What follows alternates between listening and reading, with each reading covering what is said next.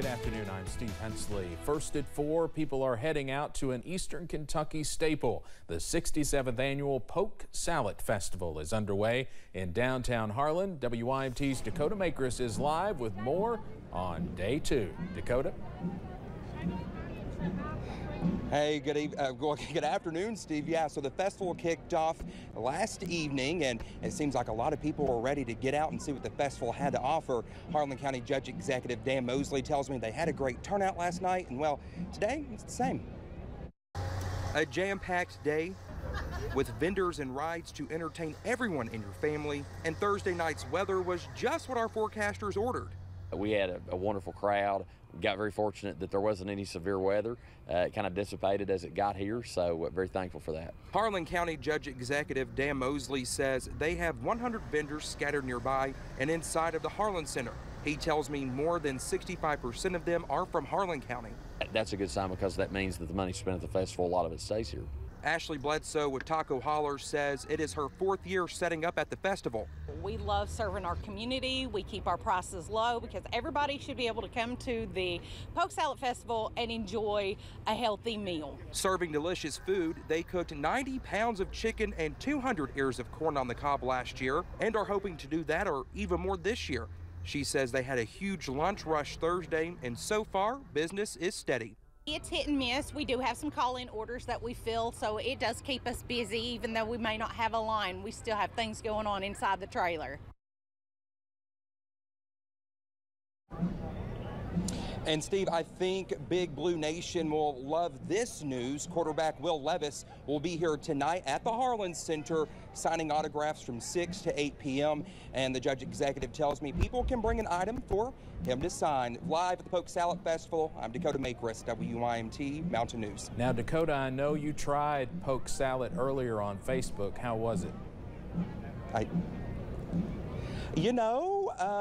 It was all right. I mean, I really enjoyed it. I kind of thought it would taste more like spinach, and it really didn't, but I would, 10 out of 10, would eat it again. All right. Dakota, thank you.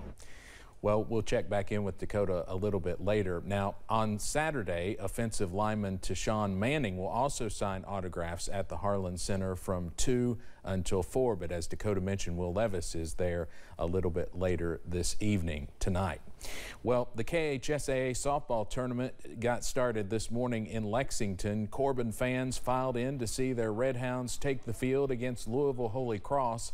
Unfortunately, the team will be going home early after losing 8-0. However, Eastern Kentucky still has some teams in the running. The action continues tomorrow at 11 a.m. with Johnson Central taking on Louisville Ballard. That's followed by Estill County facing Davis County. Now, again, this is softball. We'll have highlights of Corbin and Holy Cross tonight in sports.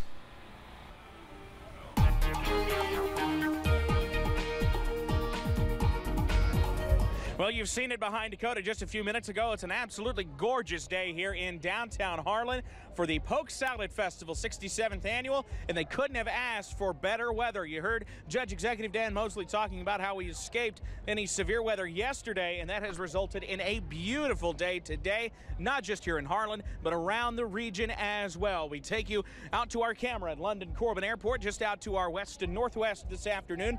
Upper 70s there with a few fair weather puffy clouds moving through at this hour. An absolutely gorgeous day out to our east and northeast at UVA-wise. From our high knob camera there, even nicer. Our usual cool spot coming in at 70 degrees. Around the region, it remains upper 70s, middle to upper 70s around the region. Even a few of us getting near 80. 79 Jonesville, Middlesboro, and Jacksboro, and Monticello hitting the 80-degree mark. So it has been a beautiful day out here today. We had some clouds earlier. What's making it beautiful, those dew points are in the middle and upper 50s, which means we're actually talking about low humidity around the region, which makes that 78 feel a whole lot better than if we were dealing with any of those higher dew point values. Pinpoint Doppler, it's just a little bit of clutter. It's all a clean sweep out there this evening. We'll continue to see that as we run through the remainder of the evening. So keep that WYMT weather app handy. You scroll through the forecast, you'll see we're in the 70s, falling into the 60s, eventually into the 50s around the mountains. I'll have the latest on if this beautiful weather looks to stick around into the weekend coming up in just a few minutes. Steve? All right, Evan, thank you. 2 people are dead after a crash in Perry County this afternoon. Perry County Deputy Coroner Jeff Combs tells us the crash happened around noon on Highway 1096, also known as Big Creek Road, near Wolf Branch Road, after the driver seemingly lost control of their vehicle, went over a guardrail, and hit a tree. Both the driver and passenger were killed. We do not know their identities at this time. We'll, of course, update this story as we learn more later tonight and on WYMT.com. Around the world, today marks 100 days since Russia began its invasion of Ukraine. Although the Kremlin's army once outspent its neighbors by a roughly 10-to-1 margin, Ukraine is holding on. Ukrainian President Volodymyr Zelensky thanked the U.S. yesterday for sending high-mobility artillery rocket systems to his country, saying they will, quote, help save the lives of our people and protect our land. In addition to weaponry, the Biden administration also announced another round of sanctions against many officials close to President Vladimir Putin. The cumulative toll of every measure we have put in place has been extraordinarily biting on the Russian economy. Our goal in all of this is to do everything we can to bring this war to an end, to diminish the violence and to put an end to a conflict that was needless to begin with. The White House released a statement saying these sanctions are designed to, quote, enhance enforcement and increase pressure on Putin and his enablers. Earlier this week, leaders in the EU agreed to place a ban on most oil imports from Russia as part of a sanctions package. The World Health Organization says 100 days of war has put Ukraine's health system under severe pressure, sharply increasing the need for health care services while reducing their resources and ability to provide. The WHO has established hubs in areas close to the conflict to rapidly reach the areas of greatest need, while working with Olena Zelensky, the First Lady of Ukraine, to develop a nationwide mental health program.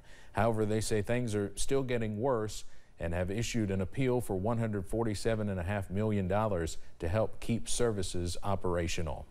The U.S. military has conducted cyber operations in support of Ukraine as it defends itself against Russia's invasion. The head of Cyber Command, the U.S. military's hacking unit, confirmed the news in a published interview. It's a rare public acknowledgement. Hacking operations are often shrouded in mystery. They are not revealing when the operations began or what they entail. Officials have long warned that Russia may launch cyber attacks against the U.S. in retaliation for sweeping sanctions on the Kremlin over its war in Ukraine. Well, this continued conflict is partially contributing to high gas prices, which are turning into major speed bumps for Americans who plan to travel this summer. The nation's average price for a gallon of regular this morning was $4.76, another new record. CBS's Chris Van Cleve talked to one driver about the high cost of going on a trip. Pain at the pump is written all over Debbie Carl's face. Looks like you did almost $100 this time. It's awful. It's awful. Yeah, I'm thinking this is the second time we fueled up. The first time was $75. So we're going to spend like probably $600 or $800 in gas. She, her daughters and grandkids are driving 650 miles each way for a long weekend of camping. Are the gas prices ever going to go down, or do you think this is... I hope so. But don't expect it to get better anytime soon, says Gas Buddy's Patrick DeHaan. This may be the low point for the summer in what could become certainly a very expensive summer to fill your tank. Demand for oil is outpacing supply. The war in Ukraine means millions of barrels a day of Russian oil stay off the market. U.S. and OPEC are increasing oil production, but it's still below pre-pandemic levels. Capacity at U.S. refineries that turn crude oil into gasoline also remains below 2019 output.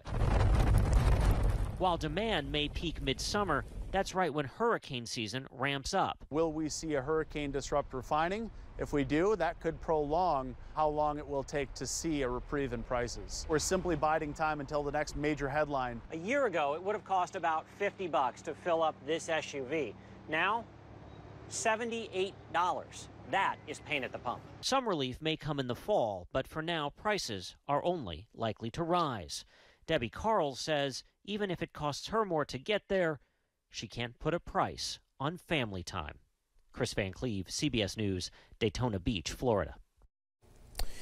Dwindling Social Security payments could be less than 15 years away. In their annual report, Social Security and Medicare trustees said Americans will stop getting full Social Security benefits in about 13 years if Congress does not act. The combined Social Security trust funds, which help support payouts for the elderly and disabled, are projected to run dry in 2035. Let's head over to Wall Street now. On this Friday, the Dow closes down today more than 348 points to end the work week. We'll have more financial news in our next half hour.